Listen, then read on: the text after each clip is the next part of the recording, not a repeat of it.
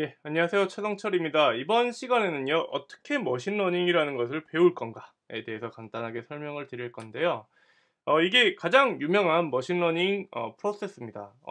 이렇게 보시면, 이거 보시면 이제 잘 모르실 수 있는데, 기존에 있던 데이터에서 뭔가 알고리즘을 사용해서, 머신러닝이 제공하는 알고리즘을 사용해서 모델이라는 걸 만들어내고, 이걸 새로운 데이터에 적용을 시켜가지고 예측을 하는, 요게 바로 우리가 흔히 얘기하는 머신러닝의 프로세스인데요. 요걸 보시면 좋을 것 같아요. 여기 보시면 우리가 한번 설명해 드리긴 했지만 옥자라고 하는 영화가 이번 올해 영화관에서 정상적으로 개봉을 못했죠. 그러면서 이제 사람들이 옥자라는 영화를 만약에 영화관에서 개봉했으면 몇 명 정도가 이 영화를 봤을까라는 궁금증이 있을 수도 있어요. 그래서 이 기자분께서 실제로 기자분께서 기사를 썼는데 왓챠에라고 하는 영화 추천 사이트가 있습니다. 여기서 보고 싶어요를 기반으로 해서 이게 이제 데이터죠. 이 데이터를 기반으로 해서 실제로 관람객 수를 해서 영화 관람객 수를 예측한 영화 관람객 수를 예측한 그런 이건 데이터 머신러닝은 아니지만 그런 그래프예요. 그래서 보시면 여기에 기존에 있던 8759, 10131, 12078, 16430 요런 것들이 바로 우리가 흔히 얘기하는 existing 데이터죠. 앞쪽에서 나온 existing 데이터고 이걸 가지고 새로운 데이터 요 데이터와 이제 여기 실제로 있던 요 데이터들이 existing 데이터고 이게 바로 new 데이터예요. new 데이터. 이런 새로운 데이터가 왔을 때 이 new 데이터로 어떤 결과값을 예측할 수가 있었겠죠. 근데 이제 우리는 여기서 주로 많이 배우는 거는 요 머신러닝 알고리즘과 그 모델 그 자체예요. 모델이 뭔지 이제 좀 헷갈리실 건데 우리가 앞에서 봤듯이 existing 데이터는 이때까지 좋아요를 누른 횟수와 실제로 영화를 본 거고 뉴 데이터는 옥자라는 영화의 좋아요를 누르는 개수잖아요. 그래서 요걸 가지고 이제 프레딕션을 하려고 하는데 그러려면 제일 중요한 게 이 프레딕션을 할 수 있는 모델을 만들어내는 겁니다. 근데 여러분께서 모델이 뭔지 좀 헷갈리실 거예요. 그래서 이제 모델을 쉽게 생각해 보시면 이겁니다. 요거를 예측할 때 요걸 예측하게 하는 기준, 어떤 방법, 어떤 함수라고 생각하시면 편한데 요거 같은 경우는 지금 선분이죠, 선분. 우리가 선분을 이렇게 그릴 때 고등학교 때 수학에서 고등학교 수학도 아니죠. 중학교 수학에서 어떤 식으로 방정식을 세우면 된다고 했죠? 예, 기억을 하시겠지만 y는 ax 플러스 b의 그래프를 그리면 요런 그래프를 그릴 수가 있다고 배웠을 거예요.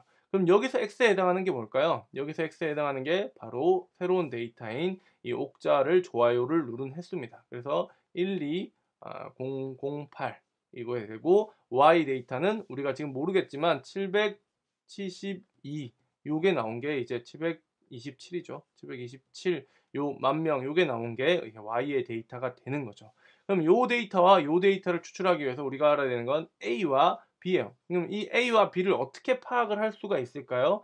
바로 여기 있는 이 데이터를 가지고 이 데이터, existing 데이터를 가지고 이 A와 B를 알아내게 되는 거죠. 이 A와 B는 우리가 모르기 때문에 보통 파라미터라고 합니다. 파라미터. 우리가 알아야 되는 어떤 값들인 거죠. 저 파라미터를 우리가 알기 위해서는 이런 것들을 넣어가지고 이런 값들을 x에 넣어서 이런 것들을 x와 y에 이렇게 넣어가지고 이 a와 b를 알아내는 과정을 우리가 머신러닝 과정이라고 배우게 돼요. 그래서 좀 정리를 해드리면 예측을 위한 어떤 수학 공식이나 함수 그 자체를 얘기합니다. 이 수학 공식에는 이게 1차 방정식, 앞에처럼 우리가 1차 방정식이 될 수도 있고요. 어떤 확률 분포가 될 수도 있어요. 통계학을 배우신 분들은 무슨 얘기인지 알겠죠? 그 다음에 함수, 이거는 이제 컨디션 룰이라고 해서 if문처럼 우리가 흔히 프로그래밍 할 때 if문처럼 나오는 이런 룰이 될 수도 있어요.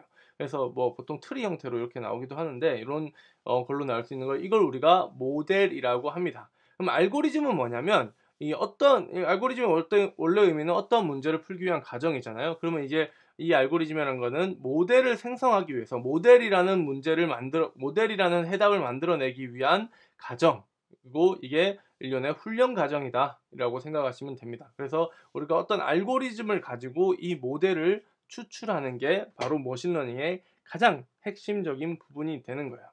그래서 정리를 다시 해드리면 우리는 y는 ax 플러스 b 이런 형태를 뭐라고 하죠? 모델이라고 한다 그랬어요. 이 모델을 한다 그랬고 이 모델에서 우리가 가지고 있는 existing 데이터는 바로 요것들. 이 수식에만 적용시켜 본다면 이 x는 8759 이게 existing 데이터니 10132 그 다음에 12078 그 다음에 16,430이죠. 혹시라도 헷갈리실까봐요. 487, 612, 727, 727인데 이거 계속 이러네요.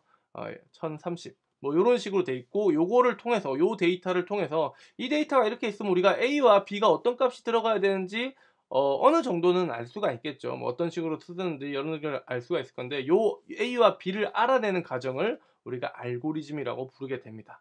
그래서 요걸 우리가 알고리즘이라고 부르게 되고, 이 알고리즘을 통해서 나온 이 모델, 이 A와 B가 뭐 예를 들어 A가 5고 B가 4라고 합시다. 예를 들면 이렇게 완성된 걸 모델이라고 하고요. 새로운 데이터는 여기에 보이는 옥자가 좋아요를 누른 횟수만, 여기 XAJ, 그러면 요 모델에 이 12,008이라는 숫자가 여기 들어가게 되고, 요걸 계산하게 딱 돼서 나오는 값이, 이 프레딕션 값이 바로 727만 명이라고 하는 요 값이 나오게 되는 거죠.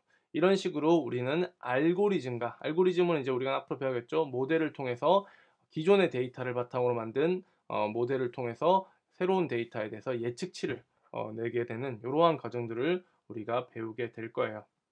자, 다음 시간에 다시 뵙도록 하겠습니다. 감사합니다.